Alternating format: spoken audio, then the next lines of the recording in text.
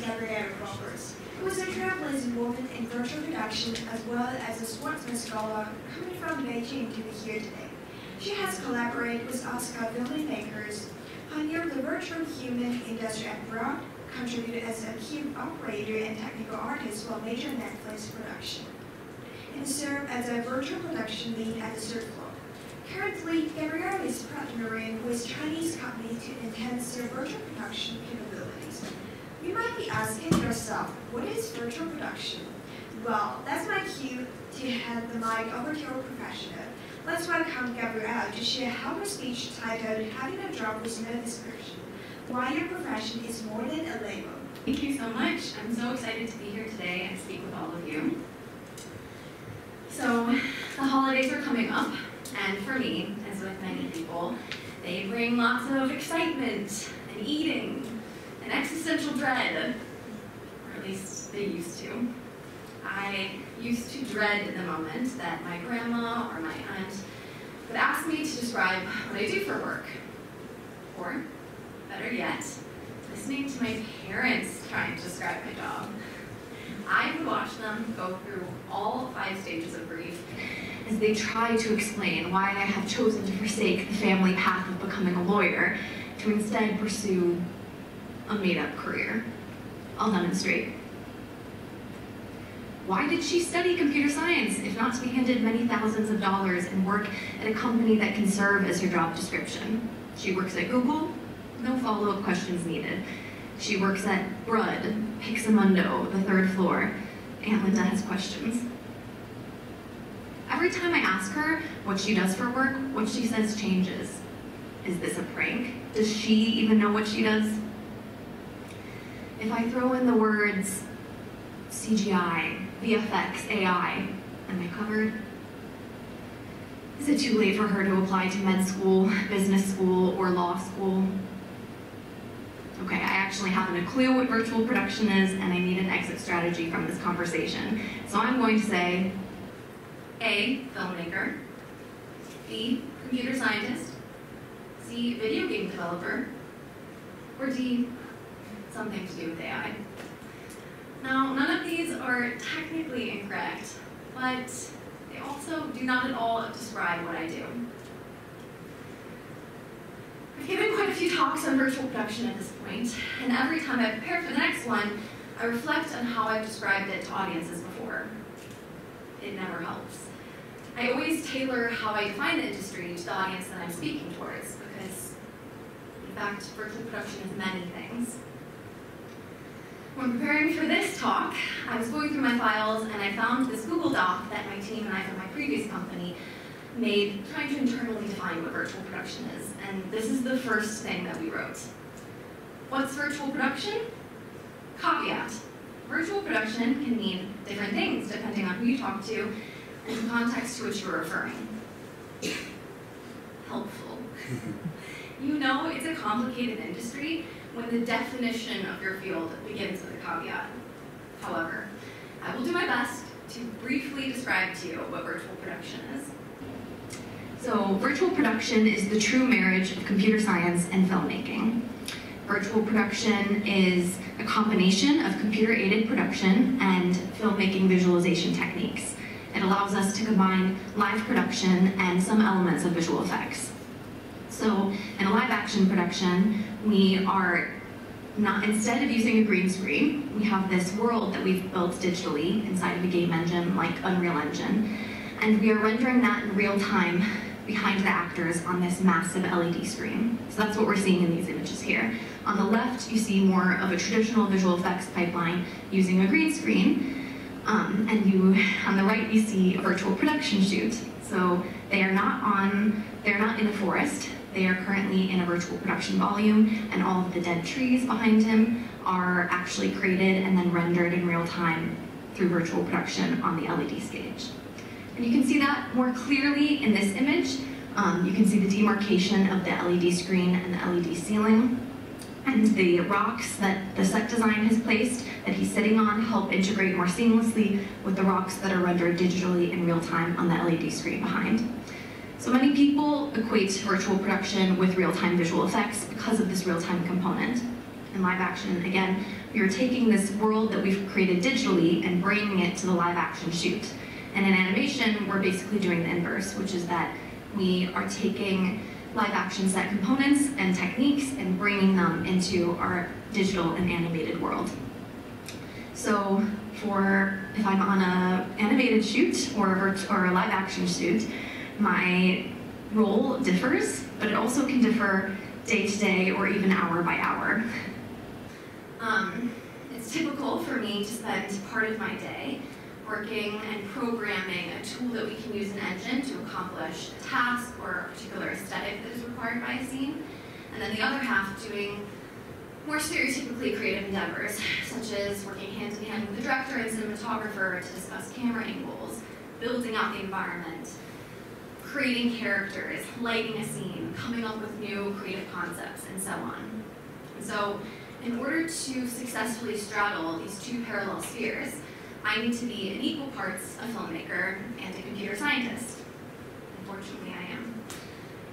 People often ask how I found myself in virtual production. The industry, as it stands, is very new, and I have been in it since early on. So I studied both computer science and film as an undergraduate, and I was fortunate to do so at a university that is well known in both fields. Now, this was not a combined major. I studied them separately. So in my computer science courses, I was creating apps, studying discrete math. I mean, the closest thing that came to film was in my video game development courses. And then for film, it was much the same story. I was writing, directing, and producing my own films. Each program was incredibly rigorous, and I actually had faculty from both departments, both engineering and film, tell me that I should drop one or the other. They said the fact that I was trying to pursue both sent a message that I wasn't serious about either. Now, I am so happy that I did not listen to them, but it's really hard when the people that you look up to and that have already had so much success in your chosen fields don't understand or support the path that you are trying to forge. People now tell me that I am so lucky to have studied both. How fortuitous is it that there is now an entire industry that is reliant on the two fields of study that I decided to pursue. Now, I didn't know that virtual production specifically would exist, but I knew that there would be an important intersection between film and computer science, and I wanted to be the person to bridge it. I was so lucky to find a mentor in the incredible Academy Award-winning VFX supervisor, Michael Fink. He saw my path and understood it and encouraged me, I think in large part because much of his own success came from ingeniously integrating new and innovative tech into film. He was the first person to introduce me to virtual production. My first real job was actually not in film at all. It was at a startup called Bread, working on Michaela, a self-described 19-year-old robot that is now credited with kickstarting the now thriving virtual human industry. I hadn't set out to work on virtual humans. My passion lay in filmmaking and storytelling, but Bread wanted to use an advanced virtual production to disrupt the media landscape. It was, again, difficult to describe to my friends, family members, and classmates why I was not pursuing a job in film currently, but instead creating a virtual influencer. But the startup ended up being the perfect playground to build my virtual production and future career. The small team size and culture of perpetual learning allowed me to occupy both engineering and artistic roles. In the evolving landscape of virtual production, roles are actually just starting to be defined, and job interviews will actually try and fit me into either an engineering position or an artistic position, but I stand firm in saying that I do both, and I credit my Bread managers for instilling this belief in me, that I don't have to decide. I've come to realize that job descriptions and roles are just made-up constructs, and that my value lies in being a bridge between these roles. Trusting yourself is key. You bring a unique skill set and perspectives that companies might not fully understand initially. I later had the absolute pleasure of serving as main operator and technical artist for Netflix's upcoming live-action adaptation of Avatar: The Last Airbender. This was one of the first virtual production projects of this scale. A huge percentage of the show was filmed using virtual production technology and on the world's largest virtual production volume, so using the world's largest LED stage. Introducing filmmakers who are deeply rooted in old Hollywood methodologies to this new form of filmmaking required diplomacy and patience. The double-edged sword of not having one clearly defined role meant that I impacted different aspects of production, a task that was at times stressful and demanding. Learning to reframe new ideas and methodologies in terms of familiar ones became crucial, as did the realization that sometimes seeing is believing. For instance, things that seemed very clear to myself and my team members only became so to people that are new to virtual production once they saw it in action. However, to reach this stage, you have to have the confidence and follow through in your ideas, to take them and realize them. Challenges persist. Oh, this is again the world's largest virtual production stage where we filmed Avatar: The Last Airbender and the team that I worked with. Now, people are excited by and believe in virtual production. USC offering a course in virtual production and NYU offering an entire master's program surrounding virtual production are clear markers that the industry is investing in this new form of technology in filmmaking.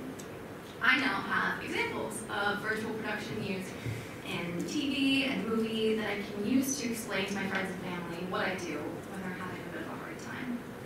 However, this was not always the case. Up until now, it often felt like I was striving towards a goal that only I could see. And yet, I think as I continue advancing in my career, this will always be the case. Always striving towards a goal and down a path that people don't quite understand yet because it hasn't been normalized yet. Challenges pursue and persist, especially in the face of AI and future technological innovation. We also now live in a world that has become a pendulum between globalization and decoupling. This is true in the film market as well.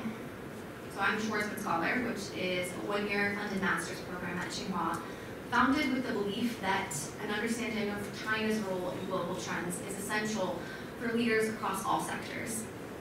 I studied and focused on China's role in the global film industry, the weight of which changes year to year. People may not understand why I am prioritizing forging global connections in the film industry, but I have come to embrace feeling comfortable operating in the unknown. I ironically have found that despite working in real-time technology, success does not always happen in real time. People may not understand what you do until much later on. Don't allow yourself to be pigeonholed. The challenge is real, as people might not be initially receptive to your ideas or the future that you envision for yourself. Challenge yourself not to just take the established path. Instead, be a perpetual learner and explorer, allowing yourself and your career to advance and change year by year. Remember, the future that others don't see is the one that you have the opportunity to create. Thank you.